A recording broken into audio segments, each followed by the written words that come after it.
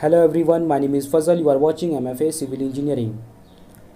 Indian Standard 2386 Part 3 of 1963 give a various procedure to find out the specific gravity of a different size of the aggregate.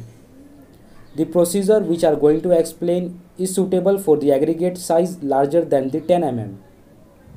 First, the sample of the aggregate not less than 2 kg is taken. Then it is thoroughly washed to remove the fine particle and dust adhering to the aggregate. It is then placed in a wire bucket and immersed in a distilled water at a temperature between 22 degree to 32 degree Celsius.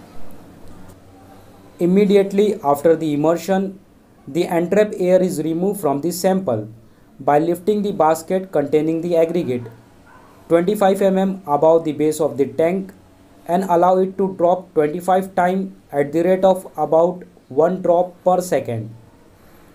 During the operation, care is taken that the basket and aggregate remain completely immersed in a water.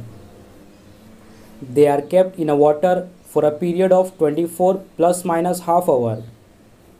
The basket and the aggregate are then shaken and wetted in a water at a temperature of 22 to 32 degrees Celsius. Let the weight is A1. The basket and the aggregate are then removed from the water and allowed to drain for a few minutes.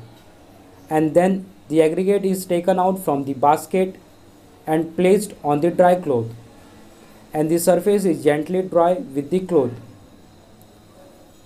Then the aggregate is transferred to the second dry cloth and further dry. The empty bucket is again immersed in a water, shaken 25 times and wetted in a water. Let the weight is A2.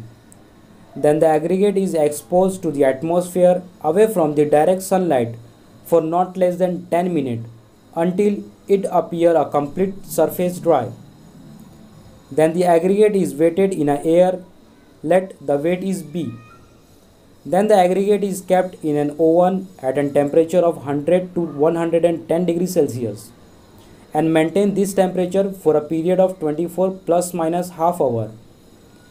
It is then cooled in an airtight container and weighted. Let weight be at C. Then the specific gravity of the aggregate can be determined by the relations as specific gravity is equal to C upon B minus A.